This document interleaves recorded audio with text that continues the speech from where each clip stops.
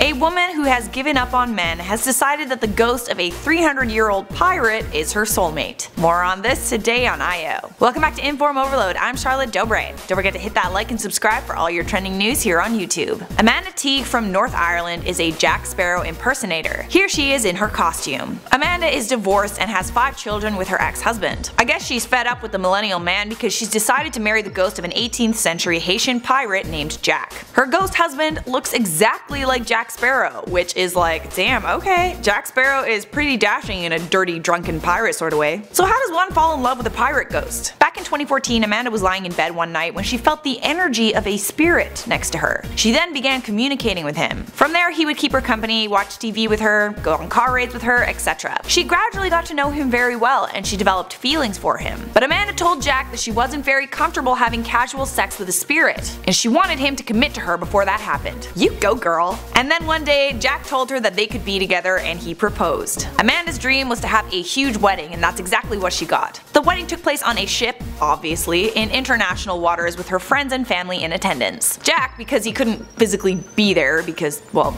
he's a ghost, was represented by a Jolly Roger skull and crossbones flag. They even had a medium present at the wedding who spoke through Jack to communicate his vows. How awkward would it have been if Jack told the medium he had second thoughts and he left Amanda at the altar?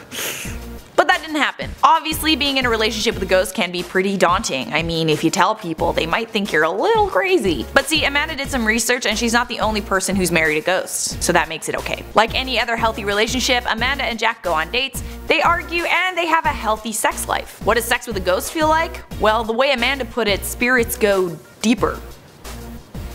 Alright guys, tell me your thoughts on the story in the comments below, but for now I'm gonna respond to some comments from previous videos. Archer for Life said, all I talk about in school is IO. Gold star for you, Archer. Jason Crane said, I just found IO. I'm only on my 7th IO video. Welcome to IO, Jason. We upload 3 videos a day, 5 days a week. Mohammed Chowdhury said, Charlotte, I have a question for you. Do you know the way? I know the way to the next video. All you gotta do is click one of these fabulous links on the screen right now, like this great video over here about the Tide Pod Challenge. Don't forget to hit that bell icon so you never miss an upload. See ya!